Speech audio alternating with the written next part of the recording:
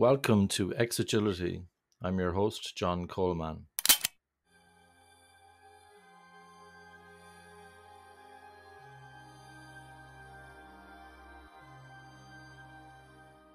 Klaus Leopold, welcome to the Xagility podcast. Hello. Hi, John. Thanks for having me. Klaus, I'm really curious about your history. You've been involved with the Flight Levels Academy for the last couple of years, I believe, and Flight Levels before that as an idea. Before that, you were in the Kanban world, quite well known, and still are very well known in the Kanban world. But I'd love to know more about the pre-Kanban, pre-Flight Levels, Klaus. How did you even get to the start line of all of this stuff? The question is where to begin. When I was 3, no, maybe a little bit later. I used to work at the university. I was doing research there and I wrote my PhD thesis. And it was basically like this, that I developed everything and then we had to beautify it. I did some, how to say, like master thesis and so I guided people through master thesis. And at a certain point in time, we were 30 to 40 people who were somehow working on similar things. And I was like, okay, that's no longer so easy. So we somehow need to find a way of doing it. And I heard about project management and stuff like this. And I tried it and I was like, no, this doesn't work. Research, this is probably not the best domain for project management. And then I somehow slipped into this agile way of working. We did stand-up meetings. We did these kind of things. And then it was like, oh yeah, now it's going. So this was more or less my first contact with this agile world. And after the PhD, after my university career, I joined a startup company and I skip over some episodes there, getting back to where Kanban actually came into place. Later on, my official title was CTO. And it was, again, we had a lot of people working together. We were a small company, but still we had around 30 developers. And most of them, or parts of them, were in Siberia. And I was like, okay, this agile way of working, like this Scrum way of working, it's quite hard. So I somehow stumbled across the work of David Anderson. And I read some blog posts, Carlos Scotland back in the day, I read some blog posts from him. And I was like, this could work. So I tried it and it was really like, it was magic for me because the performance went through the roof and people were like, it's quite relaxed to work here. And I was like, oh, wow, there is something going on. That's where I took a closer look at, okay, what am I doing here actually? And I tried to understand the systemic behavior behind what's going on. Then I somehow slipped to what I'm doing right now. I'm a consultant. I never ever wanted to be a consultant. I always want to do real work. But yeah, I really enjoy this now. So basically that brought me into this Kanban domain, if this makes sense. It does, Klaus. And I believe you were one of the busiest Kanban trainers in the world for a while. It felt like that. Felt like you were doing lots of training sessions all over the world. Is that right? Yeah. In the beginning, it was interesting. At first, nobody knew what Kanban is. So we really had to build it up, actually. That's also the reason why I was writing 2 books about Kanban. And yeah, after the first book, the English name is Kanban Change Leadership. It somehow caught attention. And yes, it was quite busy. Back in these days, we were traveling and it was really like traveling over the planet and doing Kanban training, which I really enjoyed. So you were having fun doing Kanban, doing lots of training. You probably were asked to go into some clients as well, because I noticed in one of your more recent books, you get asked to come in sometimes at the start, sometimes maybe later on, sometimes to rescue people out of a situation. And you spotted some problems, I think, which kind of gave rise to the kind of work you're doing at the moment. So this Flight Levels idea, when was that really incarnated, would you say, roughly? It's roughly 10 years ago. 2011 or something like this. And it was a customer. I'm still trying to do way more like working with customers than doing training stuff, because you can only do good training if you really know what's going on in the real life. So, and yeah, back in the day, it was a customer and he was like, okay, yes, we like this agile kind of thing. We like Kanban, we like everything what you do. Here are 340-ish teams, make them agile, do Kanban with them. And I'm like, sounds like a good job. So I was basically already choosing the color of my new Porsche. But then I was like, wait a minute. So yes, we can make all these teams agile now, but I guarantee you won't have an agile organization then. You will have a bunch of agile teams, and that's basically it. So I somehow tried to come up with pictures. Hey, we need to fly a little bit higher. We need to zoom out from the team level. A team is only doing one part. Most of the time, we need multiple teams to like deliver value to the customer. So we need to fly a little bit higher. And this is actually where the first flight level was born, where we were talking about, okay, there are 2 flight levels. Yeah, there's the team, but there's even more. And yeah, and then it expanded on this idea of flight levels, which I think is a kind of nice way of explaining it. Yeah, it's a lovely way. And more recently, the Flight Levels Academy was started. Can you tell me a little bit about that and who might be involved in that? Yeah, the Flight Levels Academy. So I stopped doing Kanban. And I was totally focused on flight levels and how to bring this business agility into organizations.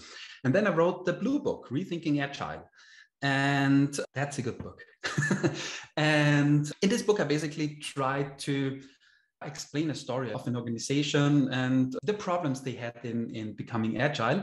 And when this book was out, many people were asking for flight level training and so on. And I was like, okay, I cannot deal with this high demand of requests. So that's when we decided, okay, let's do something about it. And let's found the Flight Levels Academy. We is my wife and business partner, Katrine.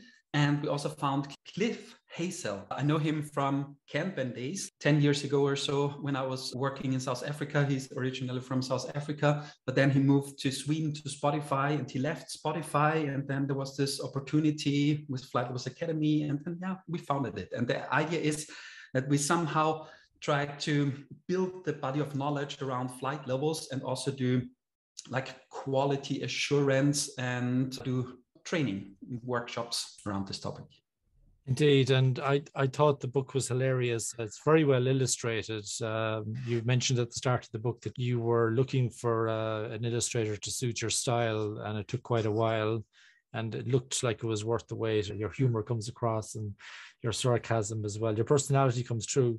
So at the start of the book, you put the scene together. You say 600 employees, they all need to be converted, so to speak. Somebody sets up a transformation project because it's going to wave a magic wand, everything's going to be great, and the teams will be cross-functional, it'll be fantastic, all learning from each other, and you'll have product teams. Marty Kagan would be proud of you, fantastic. And you'd put out Kanban systems and Kanban boards and retrospectives and daily stand-ups, and you get in the external coaches and you get everybody trained, and not very good results. Exactly. And you even said as well, teams can pick their own approach, and a lot of people are doing that. We don't want to be imposing what we want to invite, so all these wonderful things, but it still doesn't work. And that's why you started this flight level thing, really, Klaus, wasn't it? Because you spotted this, and you have a bit of a dig at the other frameworks, I think.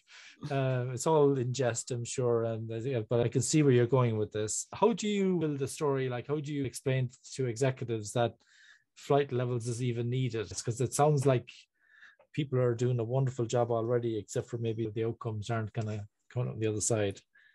I draw a picture in the book about the keyboard, and I like this picture. Yeah. So what we often try to do, we take the organization apart into the single parts, like the teams, and then we want to optimize the teams, high-performing teams. That's something what we hear so often. However, the reality is that most of the time, one team alone cannot deliver directly to the market. So we need to coordinate the team so that the right team is working on the right stuff at the right time. And the same is true when you are typing on a keyboard. If you make sure that you hit each and every key totally fast, this does not mean that your letter is finished much faster. So when you operate on a keyboard, it's more important that you press the right key at the right time. And the same is true for organizations. It's not important that we have high-performing teams. It's great if we have high-performing teams, but still, if you're missing to make sure that the right team is working on the right stuff at the right time, you probably won't see the results that you want to see. And this is something that you cannot solve on the team level. You need to zoom out, and that's what we would call flight level 2. So flight level 1 would be the operational level, the team level. And flight level 2 is coordination level. And the good thing with flight level 2 is it actually doesn't matter how teams are working on a flight level 1. Teams can do Scrum, they can do Kanban, or they can just work. That's also fine. Flight level 2, it's really making sure that the right team is working on the right stuff at the right time. And the cool thing with this is it totally fits into an organization where there's already agility or something like this going on. And that's also what we see in many, especially very large organizations. Usually it's not, if you have an organization with, let's say, 100,000 people, it's not 100,000 people doing Scrum. You have some Scrum islands over there, you have Kanban islands over there, maybe a safe train is somewhere passing by. So you have these multiple things that are going on, and organizations are using flight levels to somehow glue these agile islands together and align the work to the strategy. So that's what we see in reality, what's going on with flight levels. Yeah, I can relate to that, Klaus, because one of the clients that I'm working with at the moment, what's becoming apparent about a year and a half in, is that, you would have predicted, and I would have predicted as well a few months ago, even at the very start, that teams can only go so well. Normally we're part of some bigger system. There's other people that we cooperate with, we collaborate with, and we can have the most agile team in the world with the most beautiful Kanban board or Scrum board in the world. But if we're depending on other people, and if they have different priorities, those other people, we could have work that's waiting on our board for quite some time. Yeah. And so one of the things I like to work, the teams I work with, I like to talk about work items, an item that delivers value, essentially. The Scrum people might call them product backlog items or stories or whatever, but I don't really mind what you call it as long as it's delivering value. So the item would be a piece of work, and there might have some subtasks on it.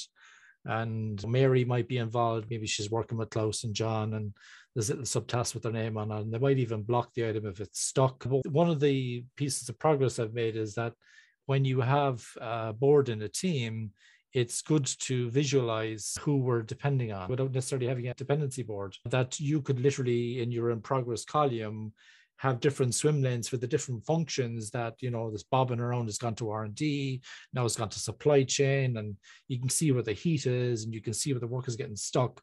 But a lot of teams make the mistake of, they put the work items on the board, they think they're doing the work themselves, and then we all know the work is going into a black hole, but we're not visualizing how long that work is waiting. Is that something that you see as well, Klaus?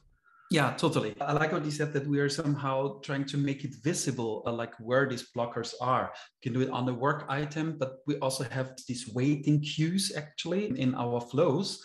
And in the end, I'm borrowing this idea from Troy McGinnis, but I really like it. Troy is always like, he says, dependency is nothing else than a blocker in the future. So we already know that we will run into a blocker here in the future. So let's talk about it now so that we prevent running in it. So you take the conversation like to the now, and we discuss about the future, like if we are running in a dependency or if we can somehow go around it. I think that's quite important when we are designing our systems, that we take care of this.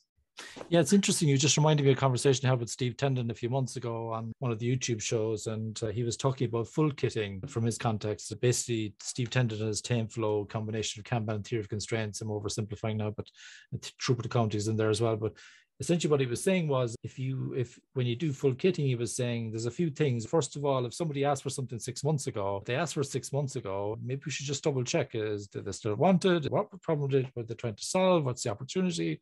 But also, are there some ducks we need to line up? Dependencies, as you talk, And so it's sad when we see work starting, we already know there's a dependency in the other team.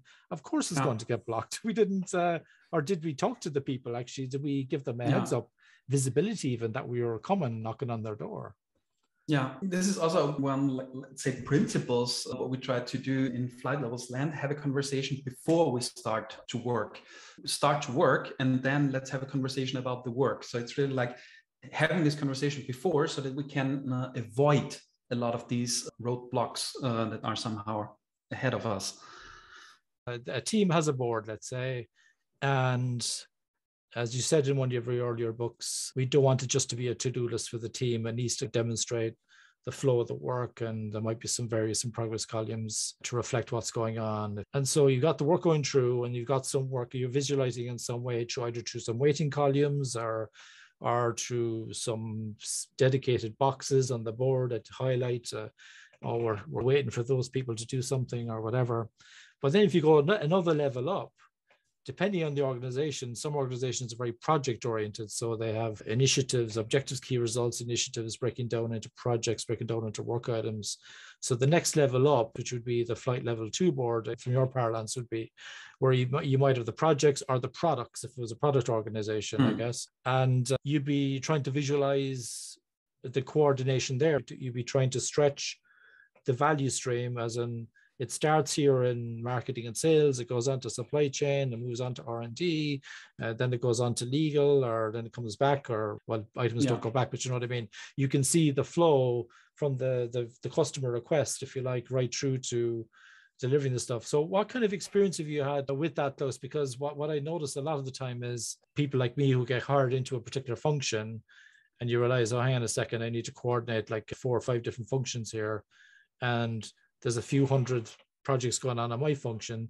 There's probably a few thousand over there. So how are we even going to get people to listen to me? How do we collaborate together? How do you manage that, Klaus? Yeah, that's an excellent question. And it's not an easy question. If you take a look at flight levels, it somehow sounds so simple. So we have flight level 1. This is the teams that are working operational level. Flight level 2, coordination end-to-end, the world of your product, services, and so on. And then we have flight level 3, the strategy. The problem is that if you take these 3 levels, it looks like, okay, we can just put our org chart on it and we are done. But that's exactly not the point behind flight levels. The idea is that we want to map our operational structure to these 3 flight levels. And what you were talking about, the flight level 2, is actually the most challenging part here. Seeing the poster and mapping it to the org chart is easy, but this doesn't help most of the time. So finding flight level 2 systems, proper flight level 2 systems, is not an easy task. We have an own workshop, which is called the Flight Level Systems Architecture, where we try to map more or less this idea of the 3 flight levels to your organization. And when you're doing it, you figure out that most of the time you have multiple flight level 2 systems. You have flight level 2 systems that somehow blend together with strategy, flight level 3 systems, with operational flight level 1 systems. And you have a lot of dependencies between these flight level 2 systems. So what we are doing is we're basically, like, in the first step, building a work systems topology. That's what we call this. Is, okay, what are our flight level 1, 2, and 3 systems, and how are they connected together? And if we have this picture, it's more like having a map of our organization and see the different work systems and how they interact. When we have this picture, then we can start to bring the people on board and build the systems with the people. So usually we don't build the flight level 2 system for people, we build it with the people. Because as you said, in a flight level 2 system, there is multiple functions involved. And on the work system topology, you find out which functions, and then you need to onboard them and build the flight level 2 systems with them. That's at least what works most of the time. Yeah, it kind of makes sense. And one of my clients at the moment, probably what I'd have to do is kind of build up the evidence of the metrics in terms of what work is going, where's the pattern, and then that you've got to kind of business case, for want of a better word, to knock on the door of the people who we're trying to collaborate with, saying, look, can we work better? And actually, maybe there's some stuff you want us to do as well in your function, and maybe we can help each other out to do these more end-to-end boards. And thankfully, by the way, I'm seeing coaches. I had a call this morning with some other coaches in the same organization who are reaching out to me as well about how do we get these connected, how do we collaborate so we just stretch the view of value going through the organization. And the interesting thing is there's no right, there's no wrong. So especially when it comes to these cross-team systems, it depends on what you want to focus on. So the point is, whenever we build the Flight Level 2 we don't do a reorganization. It's more like a virtual organization that we're building. There's a cool Flight Club episode with Bosch where someone explains, okay, how they build a virtual organization with flight levels. So the idea is all the teams set up and everything remains the same, but we bring the people together in front of this board so that they can have their conversation, how to manage work. And the thing is, how do you bring them together? What is the view? Is it a product? Is it a service? If you have something like this, that's easy. You could also build project boards as Flight Level 2 maybe, but you can build customer segment boards. I don't know, market segment boards. You can build strategic initiative boards. So it always depends on what is important in your context. And this is really, Flight Level 2 is really the most challenging part in flight levels, I think. Yeah, you kind of hit the nail on the head there. So one of the things we've already talked about is dependencies, and ultimately we need to work together as a unit. But the other thing, when we talk about Flight Level 1 for the operational board for the team, Flight Level 2 kind of coordinating kind of value stream, if you like, where you can see dependencies, you can see who's waiting on who, you can talk to each other, you can look at the floor plan, so to speak, and your lovely drawings in the book, very well illustrated. But then the strategic board is about, this is hitting the nail on the head, and this is probably an uncomfortable message for the audience here, because ultimately, the teams, they can be limiting work in progress all they want. They can be doing Scrum, they can be doing XP. Whatever the teams are doing, they're really just coping strategies for the work that's already in the system.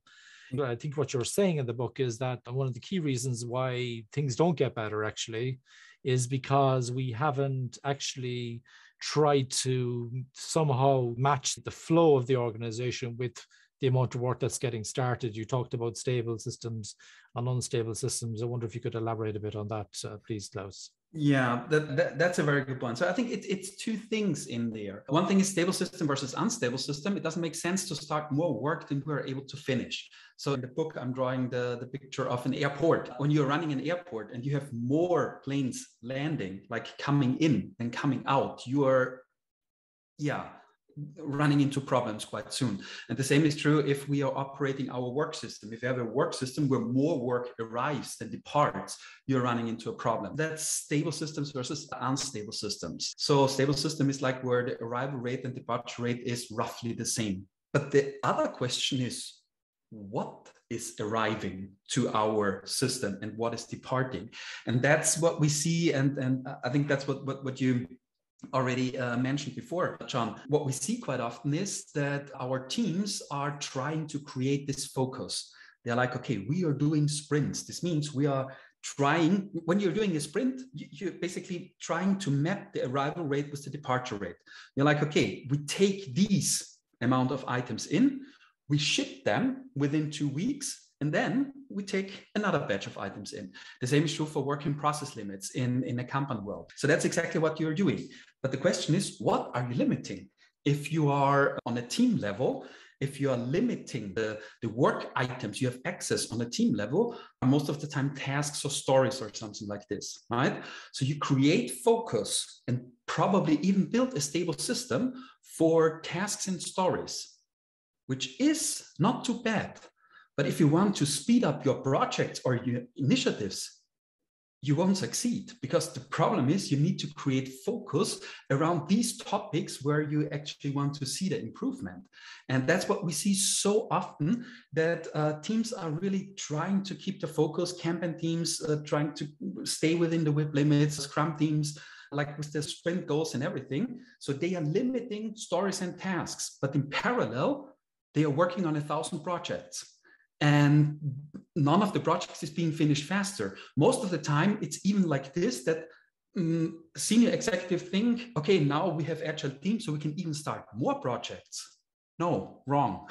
So you need to create focus around your initiatives if you want to speed them up, if this makes sense. Yeah, it makes a whole lot of sense. And there was a slide, I think it was Loaded Lean Kanban days. I didn't actually see your talk, but I heard about it afterwards and I pulled it up. I showed it to people, and it's very funny. It was like you had a big load of posters, Kanban boards and Scrum boards all linked together, kind of zigzagging all over the place. There's a few similar posters in your book. And then you had this kind of expression, and I'll be careful with my language, so bloody agile, in this 2-week bit where the team was trying to get faster, but actually the value stream was months long. And that's the irony, isn't it? And exactly. And even when people learn Kanban, they might play Get Kanban, or they might play Twig or some simulation like that. The key a lot of the time to performance is be careful about what you start, because once the stuff is in there, you're just you can be brilliant with how you manage your flow as a team, but there's so much energy jumping all over the place that actually it's almost easy to just nuke what comes in. And I love the visualization that you had as well, where you showed there was like loads of projects in progress. And I remember doing this in Baku in Azerbaijan a few years ago. There were 46 in progress, you see. So I came in on a Sunday. I said, I know what I'm going to do. I'm going to take Klaus's idea. I'm going to put active and inactive. Yeah, exactly. So I moved everything into inactive. And Monday morning, I said, guys and gals, just fiddling around the weekend with the board. By the way, that was a big mistake. So I should have done it with them. But anyway, I said, would you mind moving your work into, I'm not being cheeky. I just didn't want to pretend they were all active if they're not really active. So if there's something that you're really working on right now, can you just stick it into active, and everything else, can you just show it as inactive? And 6 items move into active. So we had this illusion of loads of things going on. That's actually a very powerful pattern. So we use this pattern a lot in our flight level flow design workshop. So it's really like separating the board into an active part and an inactive part, just to be aware of, yes, there might be a lot of work in process, but it's not making progress. So that's also why I love like the abbreviation WIP. For me, it's more work in process than work in progress, because most of the time there's a lot of work in process which doesn't make any progress. But distinguishing this really makes sense. Yeah. Yeah, but you went even further, because I think I saw in the book that I think you were suggesting, I'm not sure if I totally got it, but let's say there was a load of projects in progress, most have been active. And you had this lady, and she was getting them all together, and she's moving them back to the start and saying, hey, on a second, let's be honest here. They're not really in progress. So let's just focus on these ones. Yeah. Get them done and pull in. Was that did I pick that up wrong in the book? Or that's a bold move if you can make it. Most of the time it's difficult, let me put it that way. But how to approach the situation, I like what you just said. We separate between active work and inactive work, and then we set up policies. For instance, the policy is we don't start new stuff because we want to finish all these things. So we try to create focus around the active parts. And when an active item is shipped, is delivered, we can pull an inactive one into active. So we're somehow trying to deplete the system. We make inactive work active, finish it, make it active, finish it, but we don't start new work. And this is how you can deplete the system quite well. So this usually works a little bit better than, okay, let's take everything back to start. That's always what I do in the beginning. Let's put everything back to the start, but then usually it doesn't take very long to hear voices. No, we can't do this, we can't do this, we can't do this. Yeah, so the world is not black and white. There are 50 shades of gray. That's right. For example, a lot of the teams I work with, the work items take a few months. I do a lot of work in non-tech, and the work items tend to be longer than 30 days. Yeah. Thankfully, a lot of them get down below 30 days. And a lot of them could be 2 months, 85% of the time. It take 2 months or less, and some of them might get away with 4 months and so on. So yeah, that's been a kind of a bit of an issue there, but trying to get them down. So the thing is then, if you have all of these projects going on and these work items or even initiatives within product groups, so what happens is then I'm depending on this other function. So there's a sense that people feel, well, I need to send it off to them because they've got a lead time of 2 months or whatever it is. And they're not saying the sooner we start, the sooner we finish, but they just want to get it started so they can then pick up something else, and they're trying to use their dead time and so on. And so it's awkward, isn't it? So it's trying to, we want to stop starting, start finishing, but we also have this situation that until such time as you connect your value stream, there's work you need to get started as well. It's a really difficult situation. Yeah. Totally agree. And if you somehow combine this with idea of high utilization, like resource utilization, you're basically screwed. Yeah. So a key message for executives is we talk about teams limiting work in progress. I love the one-liner you have in your book, and I think I saw somewhere else. Business agility is not a team sport, it's a company sport. And I often talk about executive having to fix problems. So when problems get escalated, you don't just push it back down and say you're empowered, you need to help them fix the problems. But that kind of leads us on to meetings, right? Because one of my clients at the moment, I get a lot of grief about how many meetings I'm suggesting people have. And it's ultimately they'll decide what meetings they have. But like daily meetings and retrospectives, and they might do some refinement, for example, if they want to try and understand the work and break it down a bit and understand the dependencies. Got a lot of pushback for even looking at what's being delivered. So there's meetings at the operational board level, but I'm guessing, and I think I saw in the book that at the level 2 and probably I think you definitely saw on level 3, there would be meetings at those levels as well. Can you talk a little bit more about that, Klaus? Yeah, sure. The thing is, on the operational level, we know stand-up meetings and all these things, and they serve a purpose. There's a reason why we are doing it, right? And if you're collaborating across the value stream, a stand-up meeting, for instance, is also quite important. But the problem is, whenever we are working on a flight level 2 system, we usually run into large group facilitations, because flight level 2 systems sometimes are like 200 people or something like this. So 200 people are working on one flight level 2 system. So doing daily stand-up meetings with all members is probably not very cost effective. We find different ways of doing it. On a flight level 2, we often work with delegates. So each team, let's say we have, 200 people. Let's say this is 20 teams or something like this. Each team sends a delegate to a stand-up meeting. The delegates, they have a stand-up meeting, having a conversation about the dependencies, what to start next, and so on. And then the delegates go back to the team and have a stand-up meeting there. And this is how we make sure that we are somehow coordinating across all the teams. But still, even here, you run into large groups. Like a stand-up meeting with 20 people or 30 people works differently than a stand-up meeting in my team with my 6 colleagues. So you have to be really like more effective. You have to talk more about the work that's actually going on. Because just imagine if you ask the 3 Scrum questions, like what have you done yesterday, your team, what has your team done or will do today, and how are you? I don't know what the questions are. You need to be way more effective in running these meetings. But the good news is there are like tips and tricks how to do it. So it's not a miracle. One of the things I do with my current client, just even daily meetings at an operational level, I asked people to, as you said, the 3 questions in Scrum that were guidance, but people took them as a prescription. That they're gone now, thankfully, but it can be useful in a small team, but when you got lots of people, very difficult. When you got people as well who aren't really a team, where it's like a group of people and they're working individually and they're not really a unit. What I found is a formula is where basically the first item in the agenda is what do we need to collaborate on today? It's the first thing. And then maybe if there's 9 people there, maybe 4 people talk.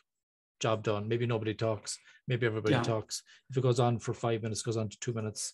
And then the next thing I do is I say, okay, let's look at the Kanban board and let's look at the ones that are breaking their service level expectation, the little progress bar on the card, if it's a digital tool. And okay, for that type of work, it looks like it's going into the red. We need to do something about that, or that item is blocked over there. And then that's it. We don't look at all the cards, just look at what's might be getting into trouble.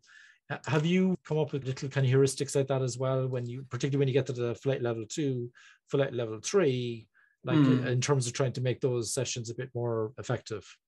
Yeah, easy things are like, for instance, we just point on the items on the wall on the system.